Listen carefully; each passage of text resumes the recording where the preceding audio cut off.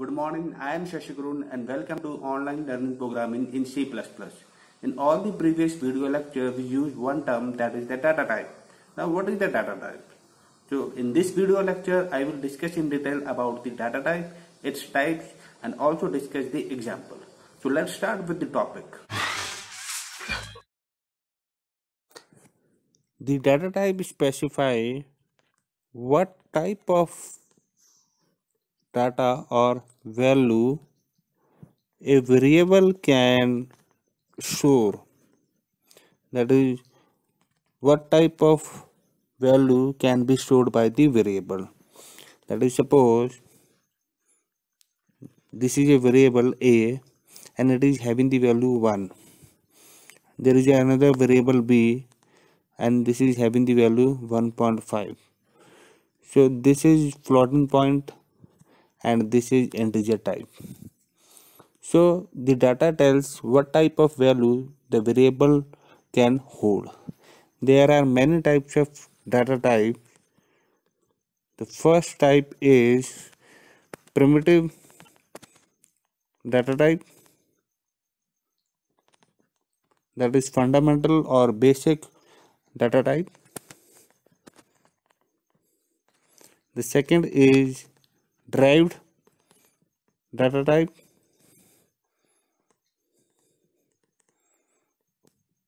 The third is user defined data type.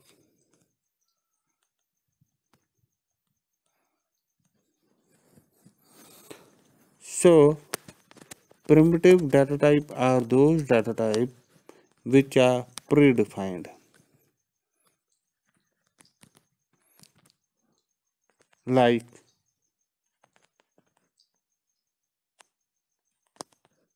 integer, character, floating point,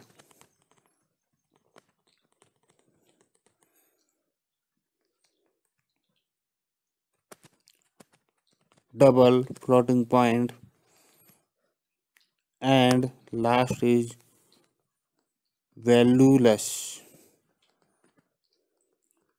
That is, the keyword to use integer data type is int. For character, it is char. To represent floating point, it is float. And to represent double, that is double. All these are in small letter. And to represent valueless is void. So these are primitive data types. The primitive data types are inbuilt data type which have some size, that is, the char data type is having the size of 1 bytes and this is used to store characters. The value range is from -1 to 8 to 1 to 7. The other data type is int, which is having the size 2 or 4 bytes depending upon compiler. That is, in Turbo C++ it is 2 bytes. In other compiler it is 4 bytes. So 2 or 4 bytes, and the value range is -3 to 768 to 32767, and this data type is used to store the integer number, that is without decimal point. Now the third is float, that is having the size 4 bytes, and this is used to store the floating points number. and the value range is 3.4 e, that is exponential minus 38 to 3.4 e plus 38. The next is double. The size is 8 bytes and the value range is 1.7 e minus 308 to 1.7 e plus 308, and this is used to store the floating point number. The second data type is derived data type, which is derived from primitive, or you can say basic data type.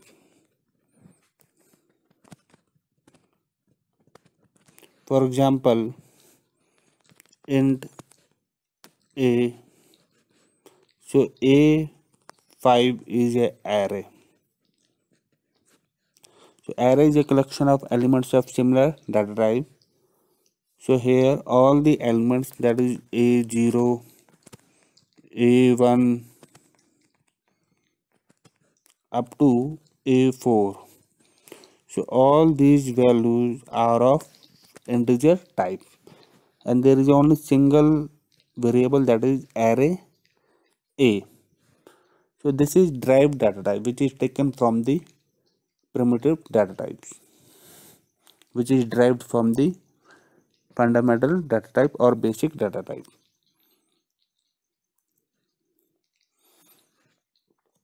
Now the third data type is user defined, which is defined by the user, that is class and structure. Class and structure are both user defined data types.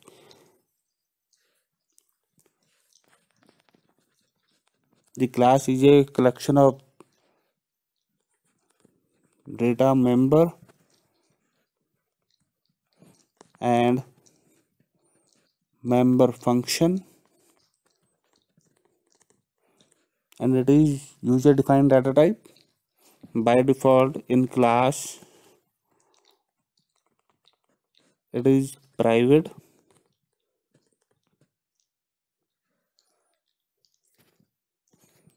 and structure is also a user defined data, which is collection of elements of different data types or heterogeneous data type. Class is also a collection of elements of different data type, but there in class all the members are by default private, but in structure by default all the members are public. So all the members can be accessed by all, but in class it is by default private, so it is cannot be accessed outside the class.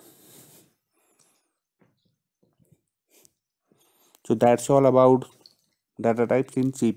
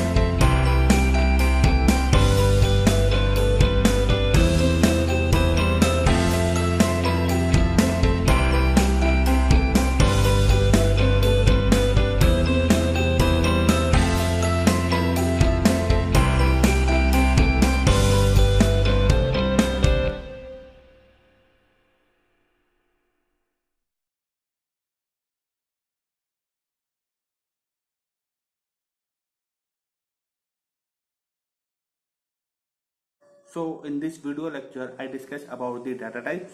That is the type of value a variable can hold. There are many types of data type. That is primitive, derived, and user-defined data type. And there are also the size of these data type depending upon the compiler. That is in Turbo C++, the size of char is 1 byte, the size of int is 2 bytes, the size of float is 4 bytes, the size of double is 8 bytes. Whereas in Codeblocks, the size of int is 4 bytes. So it depends upon the compiler. So that's all about the data type, and thank you.